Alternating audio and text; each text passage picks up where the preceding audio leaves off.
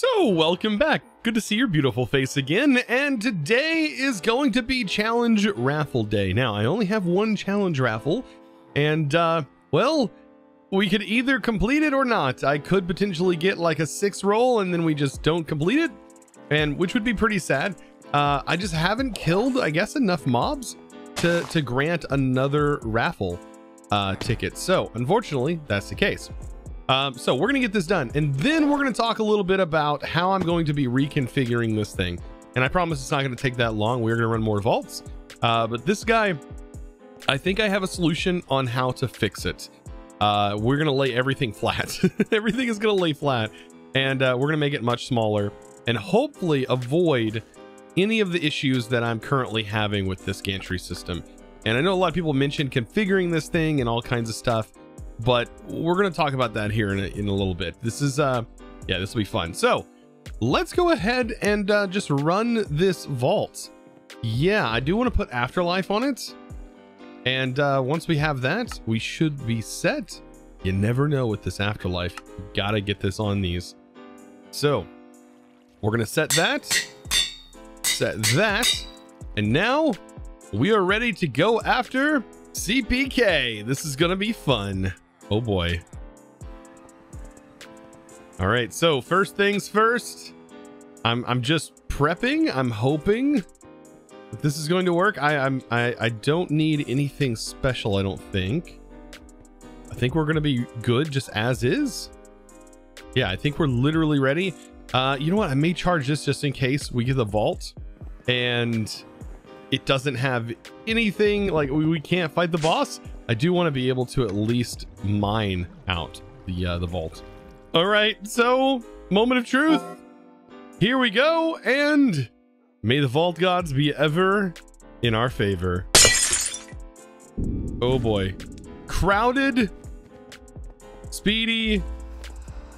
We're getting here before the chunks even get a chance to load. There's our first obelisk. We have several obelisks. This may or may not be possible. It may or may not be. We have 5 to get. I've done it on a 4 and was pretty close, but like 5 obelisks, that's pushing it. Oh man, and we have an X marks the spot room.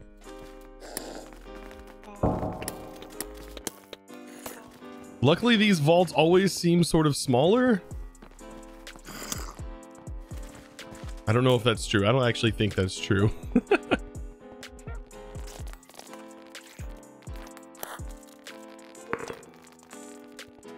All right, here's our next obelisk.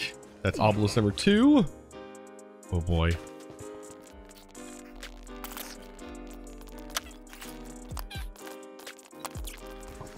You've already almost made a full circle around this vault.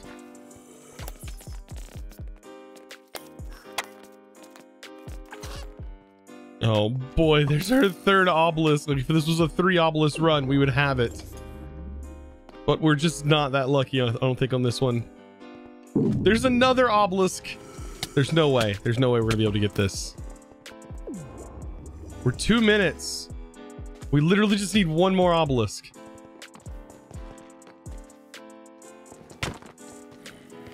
And I see it. It's up ahead. It's up ahead. Oh boy, oh boy, oh boy, oh boy. I'm activating. I'm activating. We're doing this.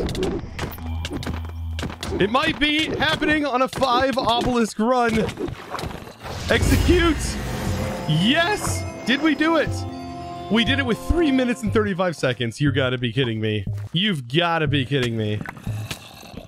Woo! That was stressful. That has my blood pumping right now. My nerves are on fire. Oh,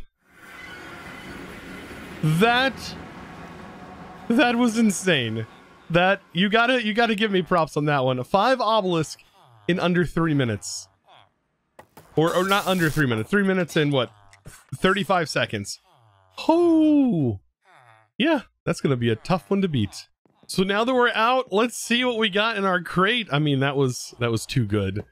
Let's get a relic. Come on, give me something good. We got a relic booster pack. Ooh, we got a stew. You can't beat that. And 4 mod boxes. Wow.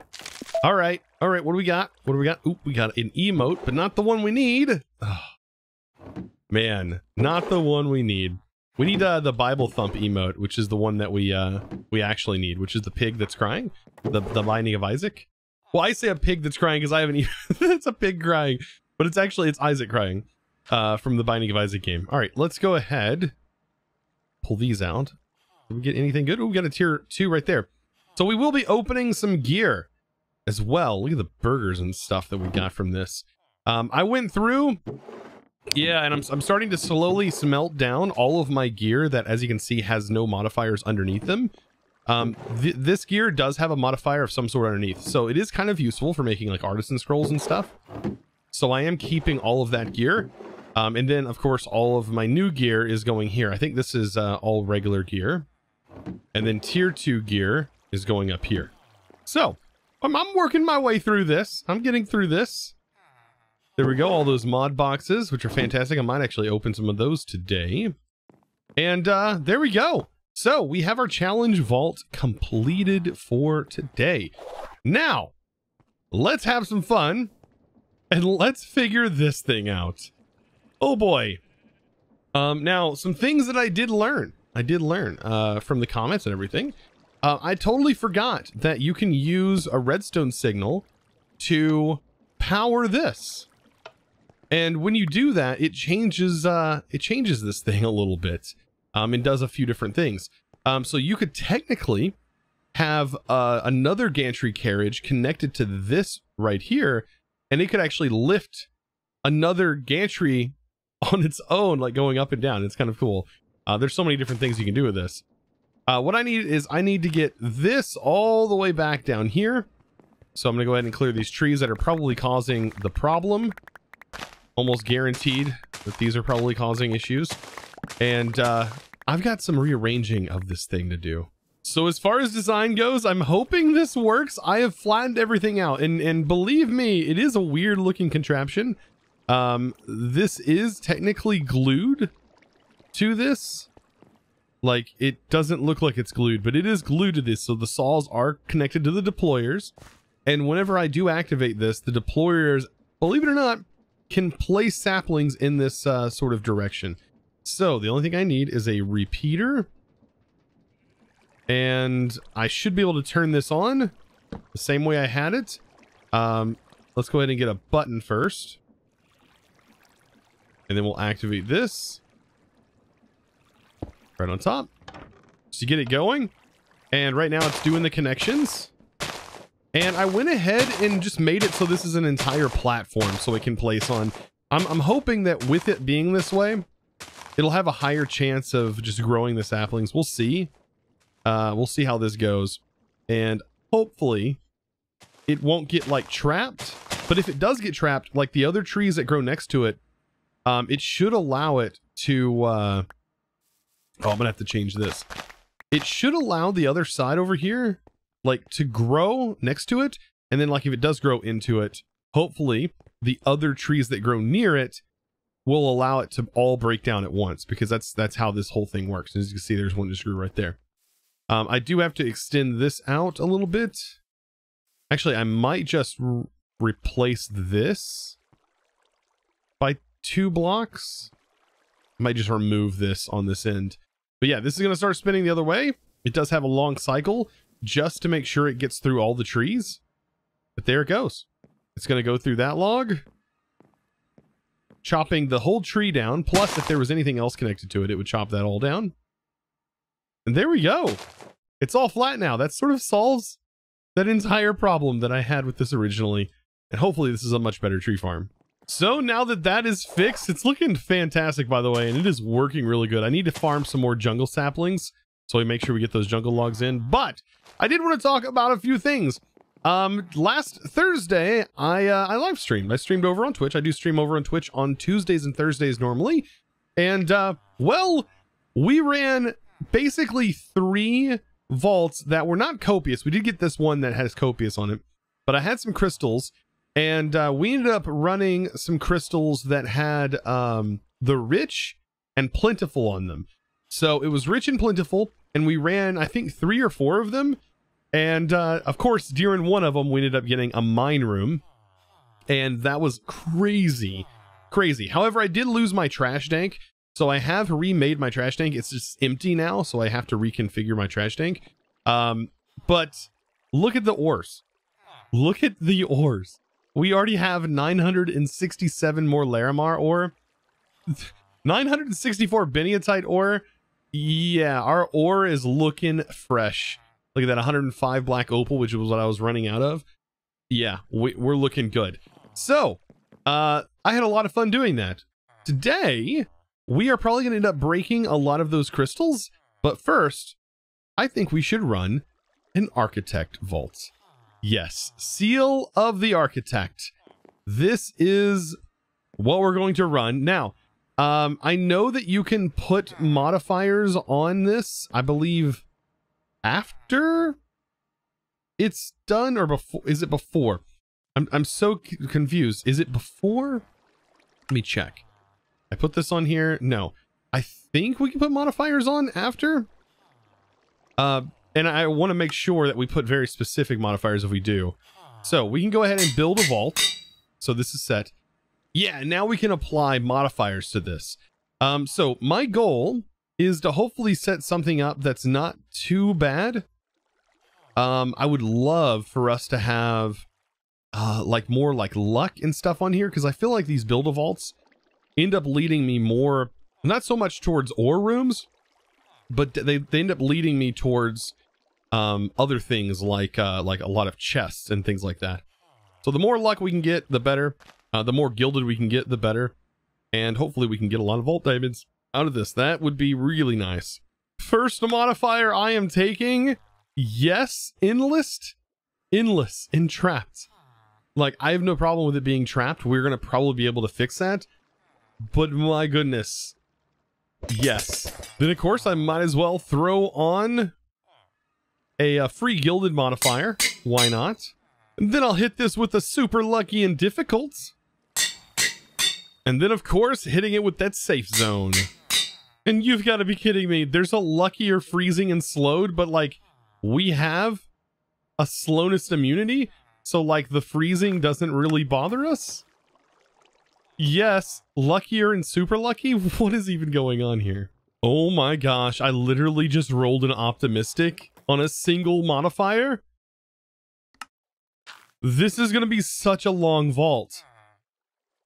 5 plus 10, we have plus 15 minutes on this thing. Of course, minus 2 minutes.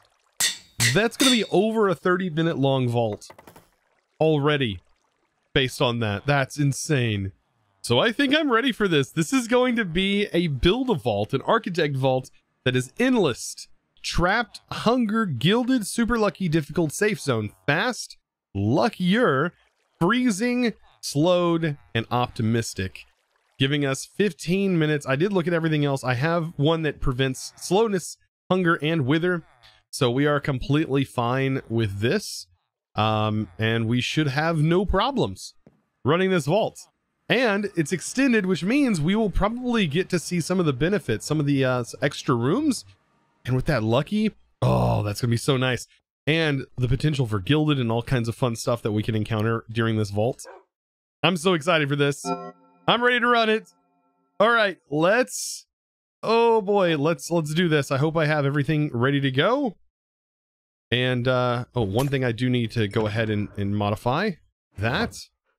Set this to that. Probably ender pearls. And let's do this. Oh boy. One thing I almost forgot.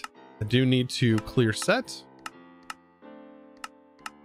And make sure we know where home is. This area is so confusing for me. Let's go ahead and activate this. Oh my gosh, a dragon's lair. West. Yes. I need to make sure to read these 100% before just jumping in. But yeah, I also know that that is void fluid down at the bottom. Oh, and we get a grants 25% chest rarity during this run as well. That's going to be fun. So yeah, first room. is a dragon's lair. That's right. Get rid of these spawners. That's going to really help. And I'm collecting all the goodies for sure.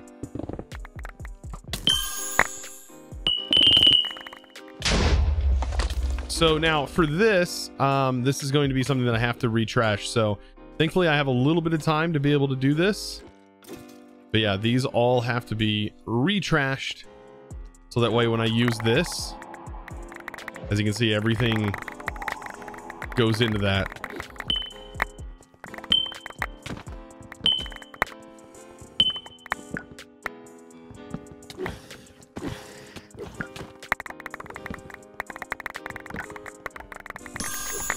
All right, I'm going to go ahead and pop this just so we see. So we have double crowded, which is not too bad. That's just for that. Let's go south. And that is apparently going to be a double crowded just for that area.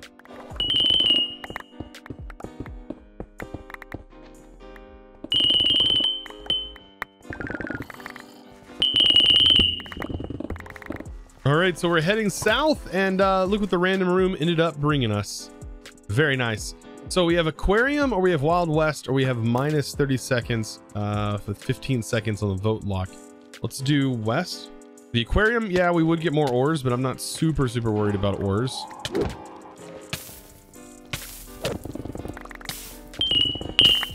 As you can see, we have that double crowded. It's kind of awful. Not gonna lie here. All right, so we're leading west, and this bad boy should be open and ready to see where we're going next. So we have city streets going south. Yes. Let's go south, going into those city streets. That's going to lead to more gilded chests, which is exactly what we're after. Look at that. All right, and then we have a vault gear going west.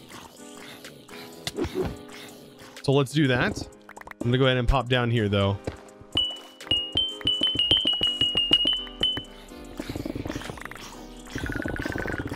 So literally west is another one of these rooms. As you can see, 2 times vault gear.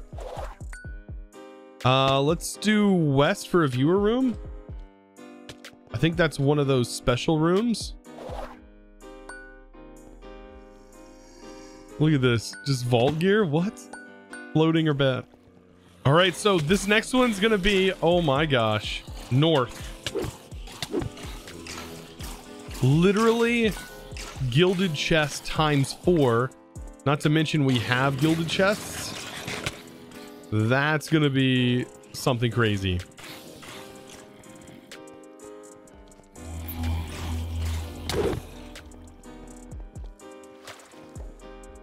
They're already spawning in the hallways. Oh man, the amount of vault diamonds that I'm going to potentially get from this might end up being enough vault diamonds to prep us, to literally unlock our next mod that I want to unlock.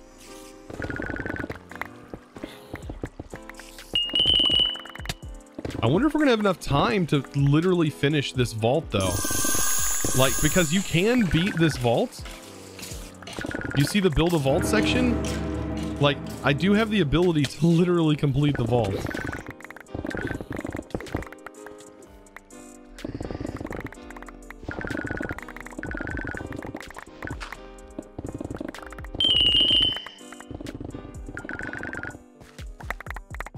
All right, let's see what our next room's gonna be. A spider nest or a viewer room? Ooh, let's do west.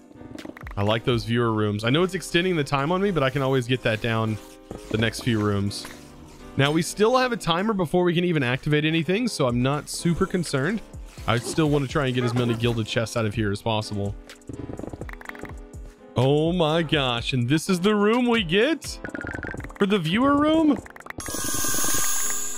Excuse me? We get the Simon Says room. I am just mind blown right now. The amount of luck. Let's drop down and do this bad boy.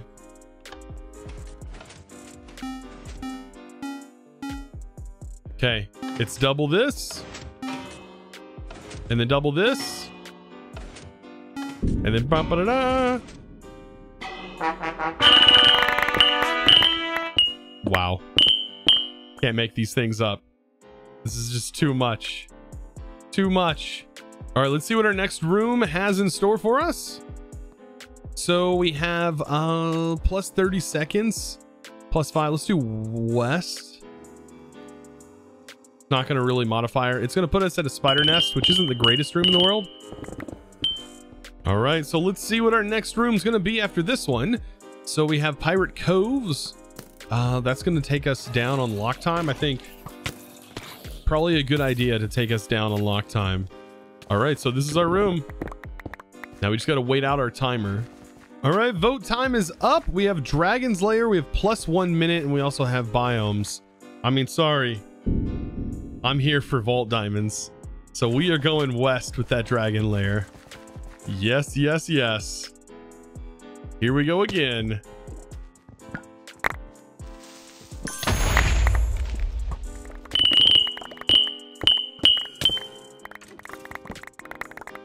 All right, well, I was able to clear out this entire area and get prepared for the next room. We have vault gear. Let's do -5 on the lock. West. I think west, maybe. We keep going west. We have 19 minutes, which is still pretty good on time. Let's see what the next room holds. Ooh, there's graveyard. All of these are not that great. South is probably the best option. All right, let's see what the next room has to hold. All right, not too much going on here. We have random. If we go random, it could be anything. Let's go south. And let's go random. We're already running low on time, so this might be our last room. 10 minutes is what I'm giving myself to be able to get back. That should be more than enough time to get back. I think we've definitely maintained yeah, we've definitely made this worthwhile. Oh my gosh. And look what a random room ended up giving us. Even more gilded chests. Yes, I will take all the gilded chests before we head back. This is so nice. Well, I think at this point it's time for me to go ahead and make my way back. Well, I have 8 minutes. You know what? Yeah, I'm going out. I'm taking what I got and I'm leaving. I think that was a fantastic vault. Spent so much time, over 30 minutes plus in the vault. And now we get to see what fantastic goodies we got. How many vault diamonds? I know it's got to be pretty high. 34 vault diamonds.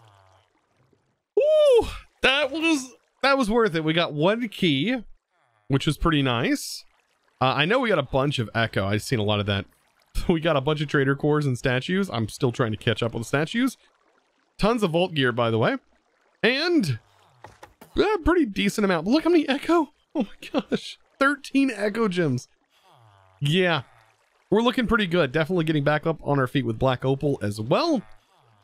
And, well, how much vault gear? An entire bag plus half of another bag. That luck here is insane. Oh my gosh. Now I need to see, do I have enough vault diamonds to literally unlock another mod? I have no idea. So after reviewing my vault diamonds, I have enough. I have enough to purchase the mod that I've kind of wanted to purchase. And I was looking, do I have the stars? I don't. I was like, I don't have any in my inventory, but we do have a star core right here, and we do have technically 6 more vault diamonds right here, not counting how many we potentially may get from our core. So we may have a little bit more than I originally anticipated. So we have all these vault diamonds. Let's take a look at our cores, because we do have a few of those resting over here. And do we have anything great? Let's actually head over here to our sorting system. And I like to do this. So this is all bronze. This is repair core. I like to keep my repair cores, by the way, because they're kind of expensive to make. Vault catalyst I'll keep. Idle. Vault dust, definitely. That's 5 vault dust. Vault helmets. All this is junk. Star essence I don't really need to worry about. More vault dust. Chest piece. Vault helmet and idle. All right, and a power apple, which we don't really need. All of that's going to this, which is also giving me, if you noticed, well, it was giving me Pandora's boxes. All right, so with that, we have the ability to unlock power, but I was also looking, should I wait for Vault Looter? I don't know. Vault Looter is going to be something that I definitely need. This basically allows you to void items so long as you have a particular item on you, and it's a really nice way to void said items. But right now I'm using a dank, and the dank works really well. And I can even go to using 2 danks, and here soon we're going to have everything organized anyways. So this will definitely be something for sooner than later, for sure. I'm thinking that power is going to be definitely the way to go now. Not only is it going to give us a great source of power, we can also have a battery on us in our head slot that is going to keep this bad boy charged at all times, meaning I don't have to switch between tools anymore, which means I'm going to be able to speed even faster through vaults, hopefully, without having to switch back and forth because I'm worried about running out of power on this bad boy. So here we go. I am going to be buying a mod. Let's go ahead and throw all 14 of these in here. And let's go ahead and unlock our mod. Not power. I'm not going with power. I'm actually going to be going with building gadgets. Yes. I know it doesn't help in the vault. It's not going to help in the vault. I know. But it will help me outside the vault, and I have been in dire need of Direwolf's building gadgets. I need this mod. The exchanging and everything that it can do is just, I mean, yes, I have exchanging tools, but I don't have anything that can help me build larger structures. Everything you've seen here has mostly been done all by hand. Actually, all of this has been done by hand. I don't know what I'm even talking about. All these towers, everything's been done by hand. All the clearing out. Yeah, and so this gadget, the dire gadgets, the building gadgets are going to just make things so much easier, I think. There's always room for power. We'll get power soon, for sure. I don't really want to invest into power when all it's going to do is give me a battery. It feels so weird going for something that's literally just going to give me a battery. I know it would be nice, but there's got to be a better solution somewhere. I don't know. So with all that, let's see about building this thing. It does require a compressed block, an echo pog, which is actually not too bad. And I think we need 2 of these. So we need, well, technically we need a few of them. So to make the copy paste gadget, it's kind of expensive. It does cost a 3 times compressed redstone. We should be able to make one of those, I think. I just don't know if I want to make this just yet, but you can see every single one requires a building gadget. So making one building gadget isn't just one. To technically get all 4 pieces, we would need to make, it's 1, 2, 3. Yeah, to make all 4, we would need 4 building gadgets in total crafted. Because the exchanging gadget requires a building gadget. It all needs the base tier. I'm not really gonna make the destruction gadget. I don't think I have a big need for the destruction gadget. This was useful in the vaults. You were able to use it before this update that I'm on. But yeah, no, the main thing I'm interested in right now is just the building gadget and the exchanging gadget. So I do need to make 2 of these. And like I said, I am going to be doing the ore. And this is really going to help because I can place the ore now with the building gadgets. So this is going to be fantastic. Let's go ahead and make enough for that. And I think that's it for those. There's 2 echo pogs. Everything else we should have. There's 1 building gadget. There's the other. And then we just place this in here and make an exchanging gadget. Look at that. Now, by default, I don't know if this is the default, but I like to set one of my keys to G for this. So I have to go into my options, go into controls and building gadgets. And then you can hit category. And you can see all these different things. But the main thing that I want to go into is this right here. The settings menu, which is supposed to be G. So let's see what other things are listed on G. We have open mining gadget settings. Or settings menu. This is for building gadget and mining gadget. That should work. Does it not work unless it has power? That could be the thing. Let's charge these up. So this is gonna fill up first, and then we'll charge these. I think it was messed up because I had it set to the mining gadgets. So yeah, as you can see, now it works on both tools. So I get the menu that pulls up, and this is the menu that lets you do everything. So I just hold down G and I get a beautiful menu, lets me adjust my range and all kinds of cool stuff. Now, how is this going to help me? Well, I can actually set this to surface, grid, stairs, all kinds, vertical column, and then I can also set my range and all that good stuff. So for example, like on surface, we can change all kinds of interesting parameters. But the big one is, of course, size on the range. So if I go through here, and I grab ore, let's grab beniatite, for example. I can place one down and just select it, as you would. And now you can see I get this beautiful area here that I can build with, and it doesn't make that awful sound that it was making before.